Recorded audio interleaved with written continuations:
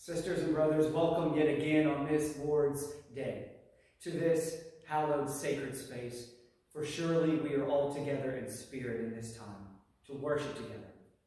So in this time, sisters and brothers, let us be open to what the Spirit is saying to the church through John's Gospel, the first chapter, verses 43 through 51. Let us be open to what the Spirit is saying to the church, is saying to us.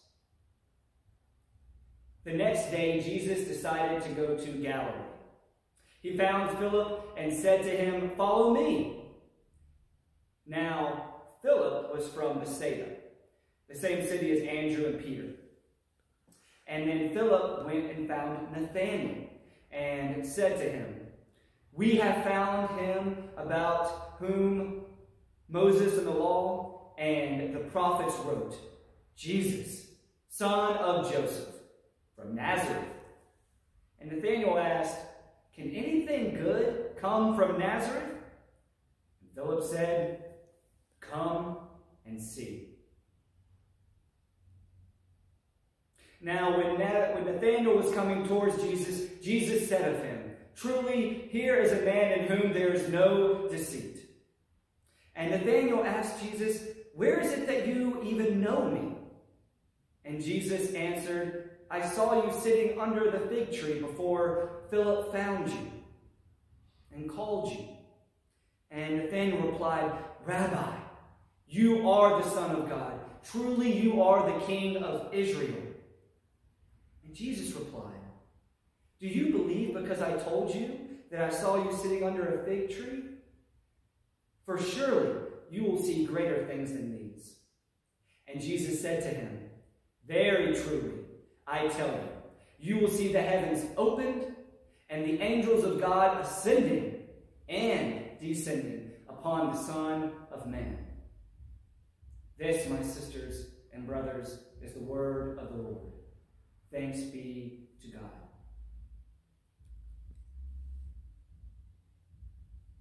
If it may be said of the slavery era that the white person took the world and gave the black person Jesus, then it may be said of the Reconstruction era that the American aristocracy took the world and gave the poor white man Jim Crow. They gave him and her systematic racism, and when their wrinkled stomachs cried out for the food their empty pockets could not provide,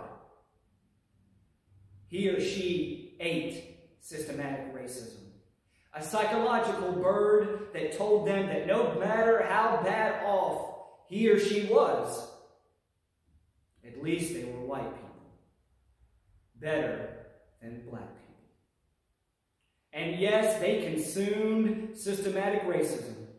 And when the white person's undernourished children cried out for the necessities that his or her low wages could not provide, they showed them the racist signs on the buses. And their white children, too, learned to feed upon systematic racism, their last outpost of psychological oblivion. Truly, there must be greater things ahead of and for creation. The words that I just shared with you were the words of the Reverend Dr. Martin Luther King Jr.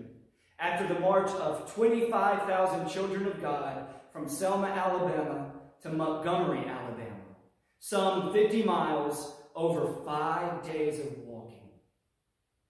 These words, with some alterations such as substituting the term systematic racism for Jim Crow, which was the phrase representing the oppressive white society that existed all over this country and still persists as systematic racial injustice as we are all hit with its blatant existence right square in the face these days too.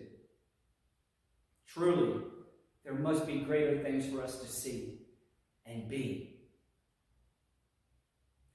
What King accomplishes here so well is an understanding.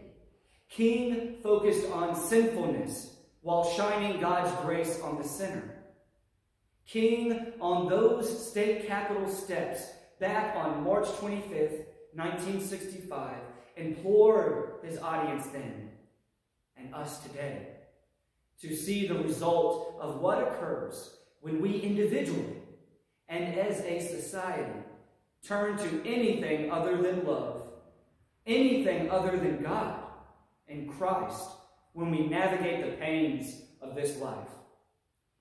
King touched at the heart of how in pain we humans naturally tend to compare ourselves to others in an effort to lift ourselves from our current reality.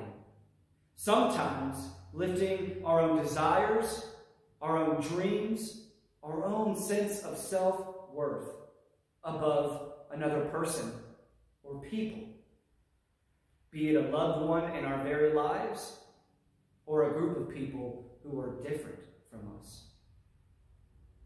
On this Lord's Day, this second Sunday after Epiphany, we discover the gift that is in Christ, in this first chapter of John's Gospel, his cosmic gospel.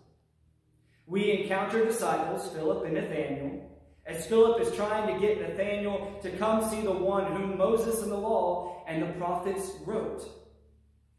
Nathanael has a hard time thinking anything good can come from a place not highlighted in the ancient scriptures and has no current history of wonder. Nathanael, right after meeting Jesus, joins Philip's chorus of praise. Truly, you are the Son of God. Truly, you are the King of Israel. All of this after Jesus remarks on noticing Nathanael while he felt he was alone under a fig tree. While the scripture does not state the nature of Nathanael's isolation under the fig tree, we can deduce that while some me time is always good for us all, Nathanael might very well have been relying solely on his own mind to lift him out of some dark place or experience. Nathanael is about to get a divine understanding of Jesus that builds upon King's speech. So we arrive here at the verses of the day, the focus of this message for you and for me. You will see greater things than these. Very truly, I tell you, you will see the heavens open and the angels of God ascending and descending upon the Son of Man. Jesus directs this image to Nathanael as he fulfills the scripture that we read in Genesis 28, a story that him and his culture would have been familiar with, one where Jacob had a dream in which he saw a stairway resting on the earth, with its top reaching to the heavens, and the angel of God, they were ascending and descending on it. Jesus here in these final two verses is telling us that it is he who is the ladder. It is he whom we should seek when our earthbound bodies hunger for heaven, for the ability to live through pain.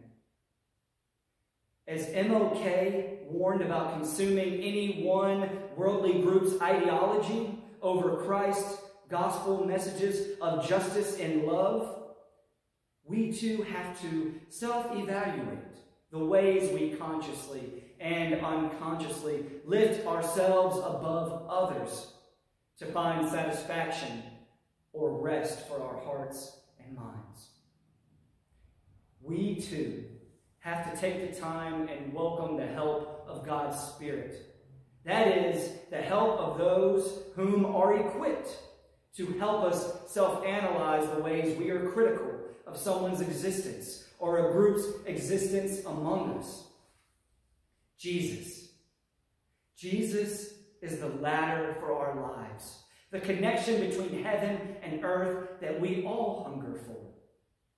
Let us seek him and not our own ways. The gospel examples of Christ are vast.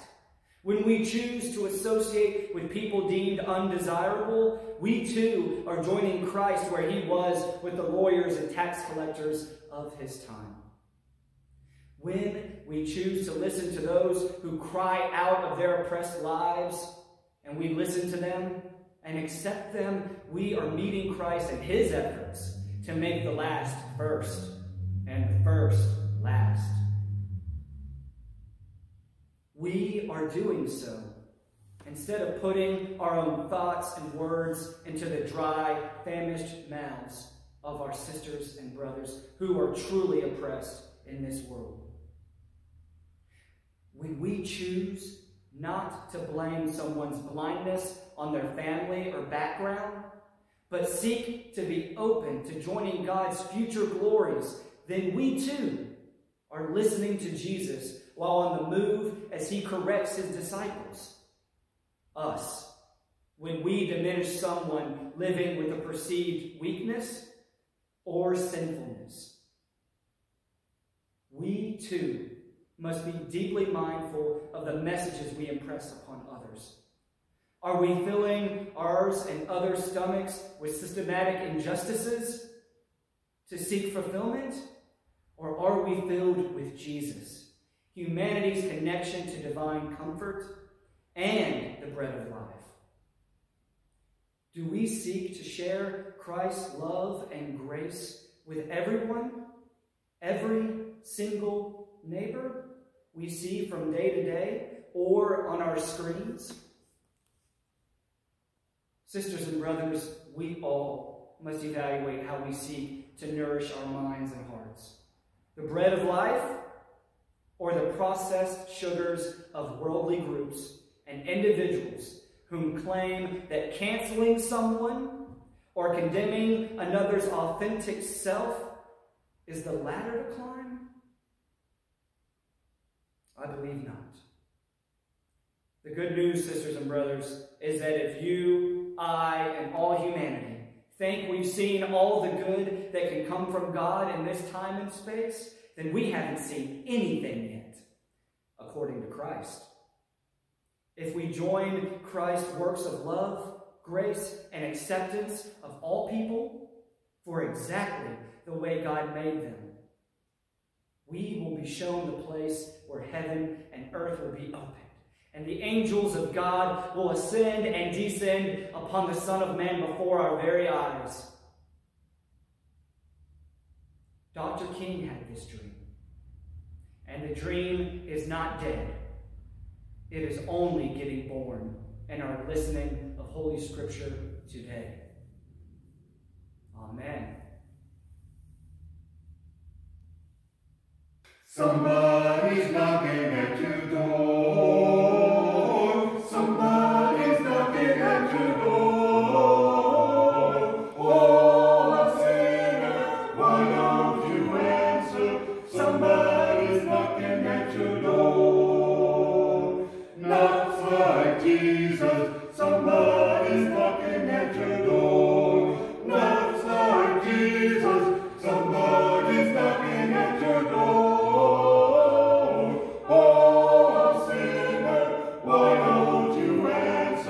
Somebody's knocking at your door.